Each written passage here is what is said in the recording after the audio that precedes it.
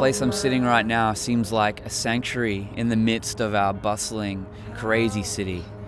You know, it's a place where people can be still, they can stop, they can take a moment out of their day to pause, to relax, to listen, to be quiet, and sit in absolute stillness. I think that God actually calls us as His people to be still and acknowledge Him in our everyday, in our every moment. A life where we can stop, we can be still, and know that He is Lord. You know, solitude is just as much a spiritual discipline as being a part of a church community is.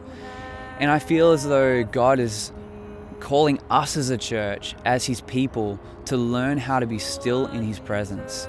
You know, I think Jesus clearly demonstrated this through His leadership, the need to withdraw from the crowd, and even within the crowd, have moments of stillness with God. Psalm 46 says to step out of the traffic and take a long, loving look at me. Over the past 18 months, I've observed that our Western world, we're just too busy. We're running 24/7 from this to that. And I really feel as though we need to learn rhythms where we actually stop and acknowledge God as God again. And I think it would do our own health, our community, a world of good if we actually learn how to stop, pause, and reconnect with God. That's what this project's all about. It's about making space for that God whisper. This isn't about necessarily our corporate worship on a weekend where we gather as a community, but this is about creating room in our life for God to move.